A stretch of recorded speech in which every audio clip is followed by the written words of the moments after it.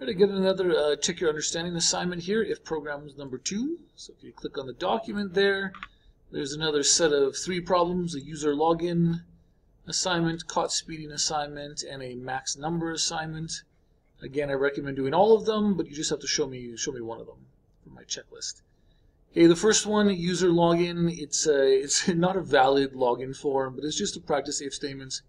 This form should accept a single administrator login, right? So there's only one valid login, which is admin and 1234.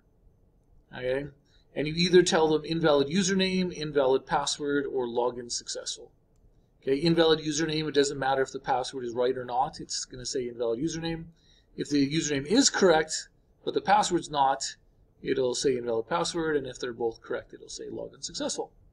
And I have that here, right? If I type in admin 1234, login successful. If I misspelled the username, it'll say invalid username, whether the password's right or not, right? Still invalid username. If the username is correct, but the password is wrong, then it'll say invalid password. But if the password is correct, we log in. Okay. Now, I actually remember reading an article where this isn't actually the best secure way to do this, because you're giving people information about whether it's a valid username or not. So technically, I think it is best to just say successful login or not. But I want you to practice a chain selection statement, right? There's 3 possible outcomes. So I want you to do one of those if, else type chain selection statements to practice if statements. Okay, so this is not a valid user login form, but still good practice for your if statements. All right, the next one is a caught speeding app here. You can imagine you're a police officer and you enter the driver's speed and what the speed limit was in the area they were driving, hit determine ticket, and it tells you whether you get a big ticket, small ticket, or no ticket. Okay, basically if you're going the speed limit or under the speed limit, you get no ticket. If you're going less than 20 over the speed limit, you get a small ticket. But if you're going 20 or more over, you would get a big ticket. Okay, and again here I've got an example. If I'm going 80 in an 80 zone, that's no ticket. But if I'm going 90 in an 80 zone, that's a small ticket. If I'm going 99 in an 80 zone, that should still be a small ticket. But once I'm going 20 over, then I get to the big ticket. And of course, anything above that, big ticket. And then change the zones. Maybe I'm going in a school zone, right? I'm going 35 in a school zone. I get a small ticket. If I'm going 20 over, that's a big ticket. Okay, and of course, if you're going really slow, no ticket.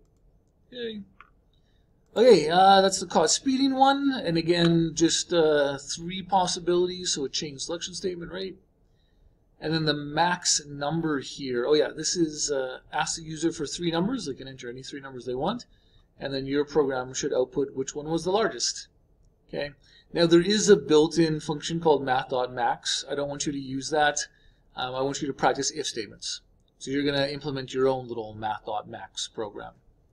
So again here, if I type in 15, 12, and 90, it should give me 90, right?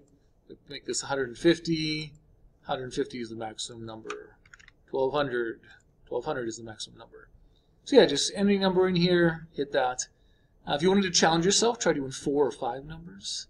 There's kind of some different approaches to do this. With 3 numbers, both approaches are basically pretty similar. But if you start doing more numbers, one approach is a lot more efficient than the other one. Anyway, 3 numbers. Do if statements to see which one is the largest and output the largest number. Okay, so that's the 3 little assignments here. Practice those if statements, and I hope it goes well. All right, take care.